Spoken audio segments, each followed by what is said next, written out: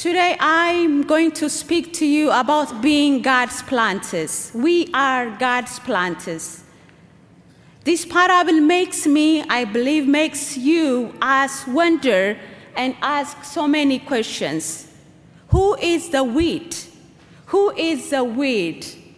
If God sows the good seed, then why would God allow the enemy to plant the weed among the weeds? If God controls the field, the world, why would evil Satan have power? That's the question of theodicy in theology. If God is good, if God is just and powerful, why evil? Why would we face the evil in this world, in God's field? On the other side, for many years, Christians also use this parable as to prove our judgment. We are the good seeds, and they are the weed. We will shine, they will be burned in fire.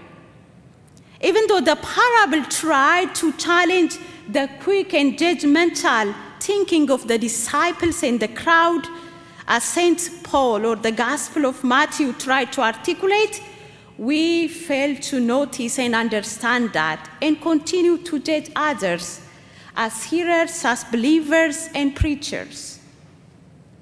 At the same time, if you are here today in person or online and you feel injustice, or you are wrestling with God for justice in this world, we may feel confronted by this text.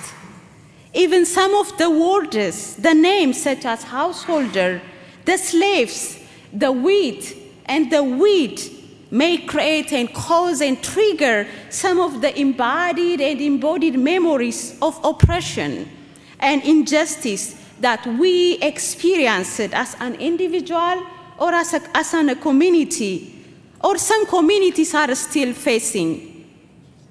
So this parable does not resolve the theodicy question. Instead, it provides us an ethical response to how we can live in a world where good and evil exist together. How can we continue being and showing the good news in this world? How can we be or demonstrate that we are God's planters? We are the good seed. We belong in God's reign, in God's kingdom. The question that the servant asked resonates with me, with most of us, I believe. Master, did you not sow the good seed in your field? Where then did the weed come from?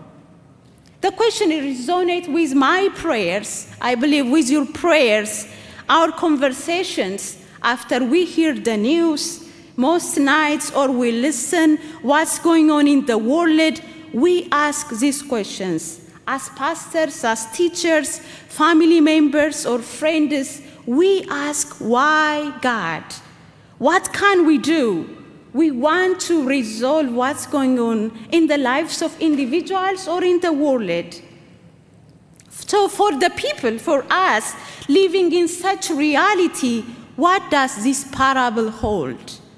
Does this parable minimize the people who are still working toward this liberation and freedom? No. First, in this parable, Jesus is inviting us to know that we are God's planters. God. We are not alone in the field. We are God's planters. We are not the owners of the seed or the field, but we are God's seed. In a complicated world, as a community, we discern and wrestle with God.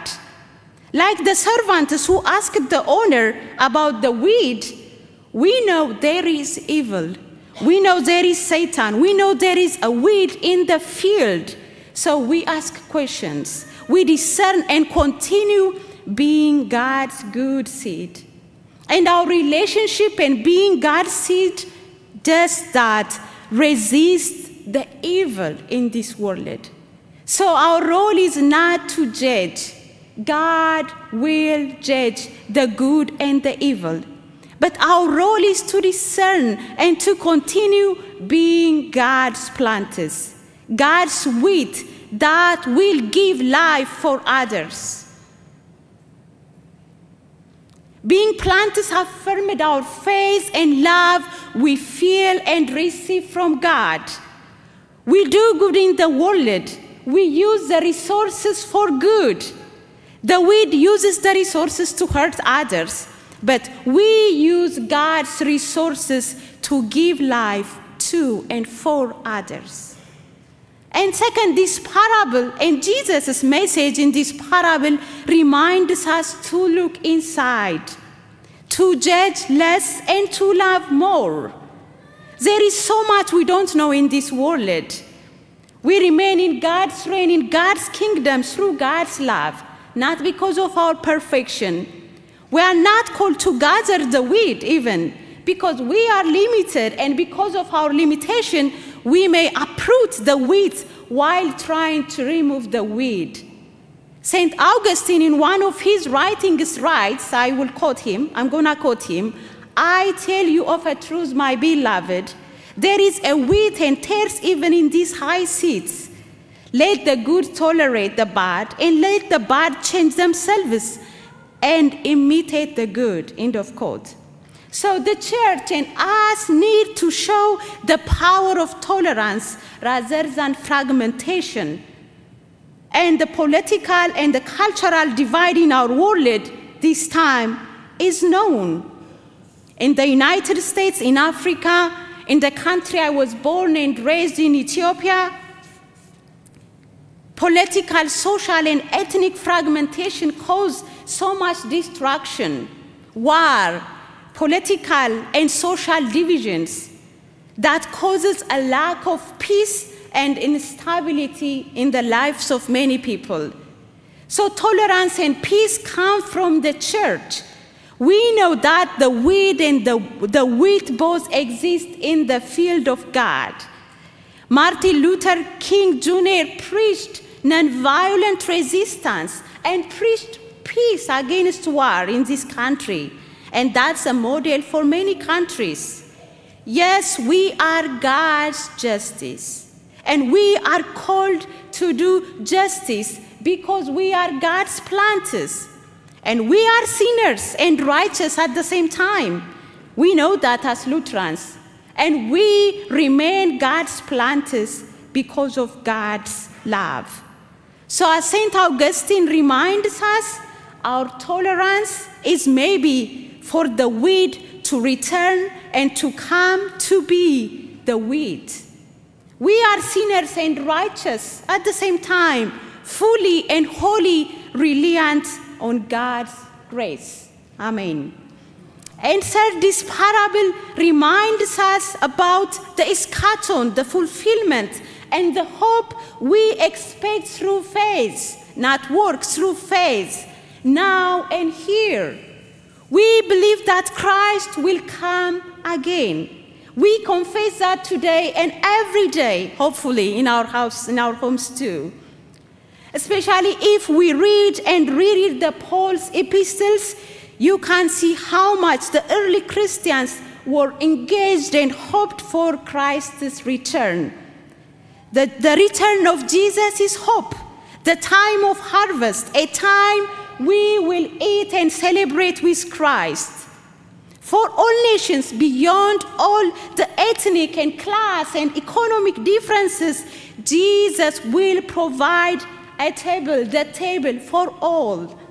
All will belong in Jesus. And it's not the future, it's here. Jesus is here. Jesus is present in this table, in this church, sharing love and peace for the world. All are welcome here in this table. So for the early Christians, this message, Christ's return, the eschaton, the fulfillment, was their strength. Their strength in the face of persecution, in the face of death, and burning in fire, and all the sacrifices they made for God, for the God they loved and the God who loved them. So today, let anyone with ears listen. There is a harvest time. A harvest season will come.